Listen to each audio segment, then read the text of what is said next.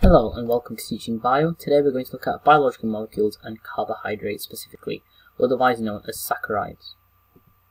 So before we begin, we need to understand what monomers and polymers are. So a monomer is a small unit of something, whereas a polymer is many of these monomers joined together. So many monomers form a polymer. So the monomers and their respectable polymers that you need to know for biology are in this table. So you need to know that many fatty acids / crystallides make lipids, and many nucleotides make DNA and RNA, and many amino acid monomers make protein, and many monosaccharide monomers make a polysaccharide. So you also need to know some chemical reactions as well. So a condensation reaction joins two molecules together with the formation of a chemical bond and the removal of water. And this is when we go from monomer to polymer. However, we can do the reverse with a hydrolysis reaction, which involves the breaking of a chemical bond between two molecules and involves the use of a water molecule. Hydro, water. And thus we can go from polymer back to monomer. Now, as I said before, carbohydrates are known as saccharides. And saccharides are basically just molecular compounds made up of carbon, hydrogen, and oxygen. And monosaccharides, for example glucose, and disaccharides, such as sucrose, are quite small molecules. And they also are known as reducing sugars. This basically means that they are able to act as a reducing agent and reduce other compounds, i.e. cause it to gain electrons. Remember from GCSE chemistry, oil rig, oxidation is loss of electrons, reduction is gain of electrons. So the reducing sugar will cause another compound to gain its electrons and therefore reduce it. All monosaccharides are reducing sugars and some disaccharides are reducing sugars. And polysaccharides are many of these monosaccharides joined together and they are quite big, for example glucose, but no polysaccharides are reducing sugars. So glucose, for example, monosaccharide, and you need to know that it's a hexo sugar and it's also a reducing sugar. There are two isomers of glucose. An isomer is basically just the same compound but just a different version of it. And you need to know about alpha glucose and beta glucose and what they look like. So for alpha glucose, it's H and OH, whereas for beta glucose, it's OH and H. Everything else is the same. The way I remember this is that alpha has a H in it, therefore H is at the top. Beta doesn't, and it's going to be the opposite of that. So we need to be able to know how we can actually test for these reducing sugars, and we use the Benedict's test. So as I said before, all monosaccharides, subdisaccharides are reducing sugars. So reducing sugars will reduce copper 2 sulfate to form copper 1 oxide precipitate when heated, okay? So what we do with the Benedict's test is we take a solution that we don't know what it is, we want to test for it being a reducing sugar, we add Benedict's and heat, okay? Heat is important. Add Benedict and heat. And then whatever colour it turns to will tell you how much sugar is present and if there is actually any reducing sugar. So if it's blue, it means that there's no reducing sugar present. If it's green or yellow, it means that there's some reducing sugar present. If it's orange, there's quite a bit. However, if it's brick red, which is the copper 1 oxide precipitate, therefore there's a large amount of reducing sugar present.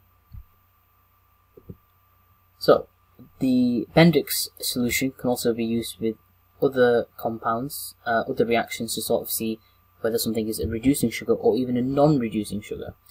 So here we go, so we have a test tube and we add Benedict's and heat to that solution. And then we observe any sort of colour change. For example, there could be no change, or it could change to the red-brown, brick red precipitate we talked about, which would say it's reducing sugar. However, there might not be a colour change, but we can't immediately assume it's not sugar at all. It could be a non-reducing sugar. This is a reducing one, but we can also use Benedict's to find out if it's a non-reducing sugar. So what we do with our solution then is we place it into a test tube and add dilute hydrochloric acid and also heat it again. Okay, so we've already added Benedict's and heated it, and we're going to add some dilute hydrochloric acid and heat it again. And then we're going to neutralize that hydrochloric acid with sodium hydrogen carbonate, NaHCO3. This is just a type of alkali. So it's all just about neutralizing that. And then we observe a colour change again. If it changes to red/brown after breaking it down, this is hydrolysis, So after hydrolyzing it with acid, then it's a non-reducing sugar. For example, sucrose is a non-reducing sugar. But if there's no change at all, then this is definitely not a sugar, and it could be anything else. Equally in the exam, and also as one of the required practicals, you need to sort of understand how to do a calibration curve using serial dilution. So you may use solutions of known glucose concentration, reacting these with Benedict's, and measuring the light absorbed with the colorimeter to create a calibration curve. You may then use this curve to estimate the glucose concentration in an unknown solution by measuring its light absorbance after adding Benedict's and using the graph.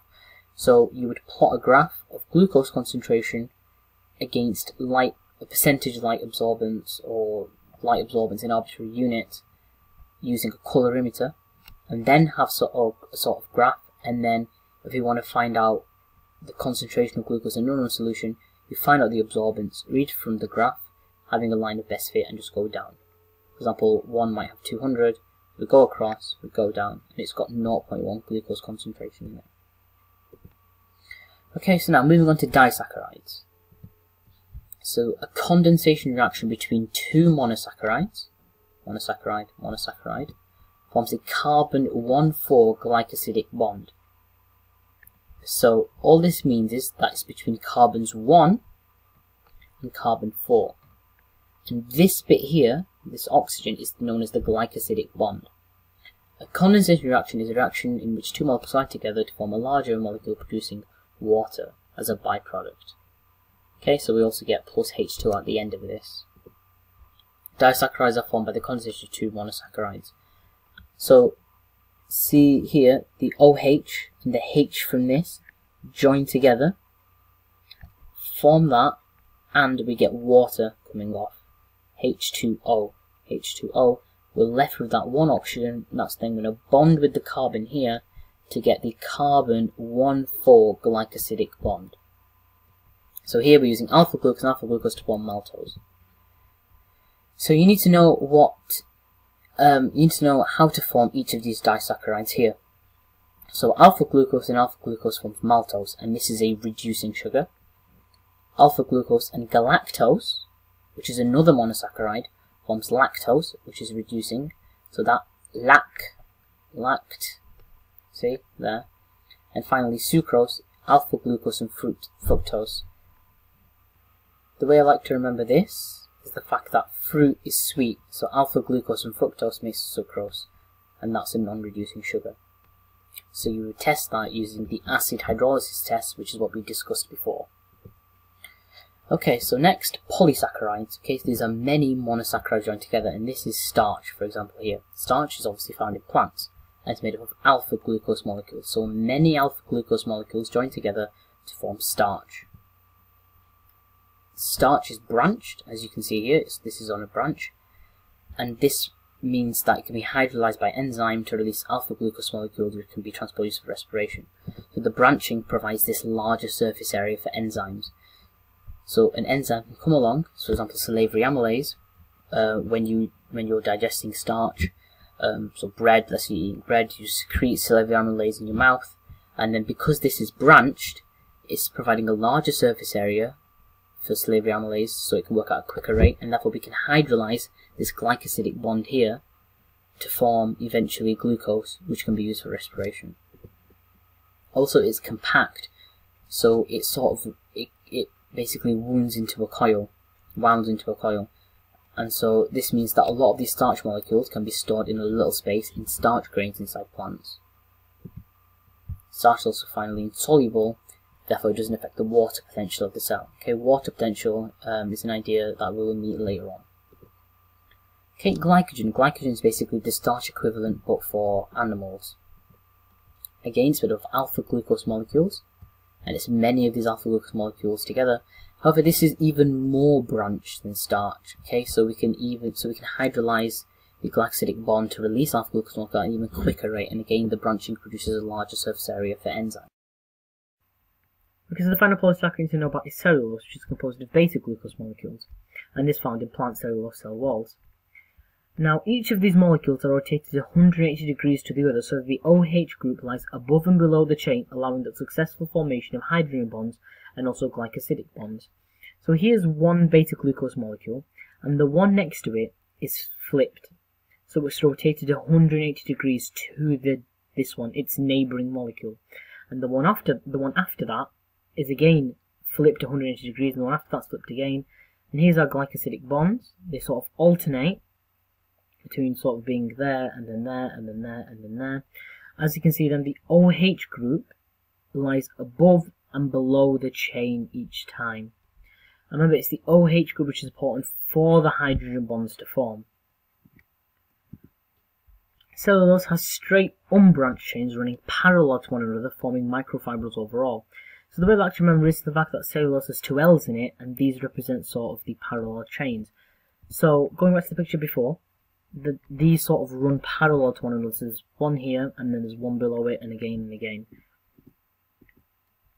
The hydrogen bonds from the OH connect the adjacent chains, forming cross links between them. So we've got one chain at the top here, and we've got one chain beneath it. The OH groups form hydrogen bonds between the chains, and these form these cross linkages, or cross links. Remember, hydrogen bonds are quite weak, but it's the accumulative effect of all the individual hydrogen bonds that provides strength and rigidity for the cellulose molecule to function as of being part of a plant cell wall. So here are the microfibrils that I've been discussing. So here's again our chain, and then beneath it there'll be more, and these will run parallel to one another, and all of these then form microfibrils here. And then all of them join together to form fibril overall, which forms the cell wall of a plant. So the chains, microfibril, fibril, and cell wall. Okay, so here's a little table for you to copy down. Pause the video and make a copy of this. Okay, moving on. Pause and have a go at the summary questions below. The answers will follow. Okay, and here are the answers.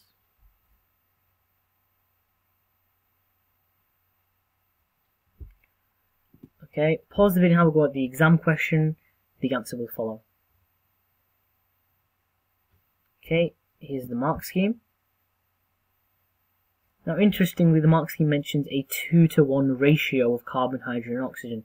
So it's probably worth learning that. Okay, so here's a challenge question for you to try now.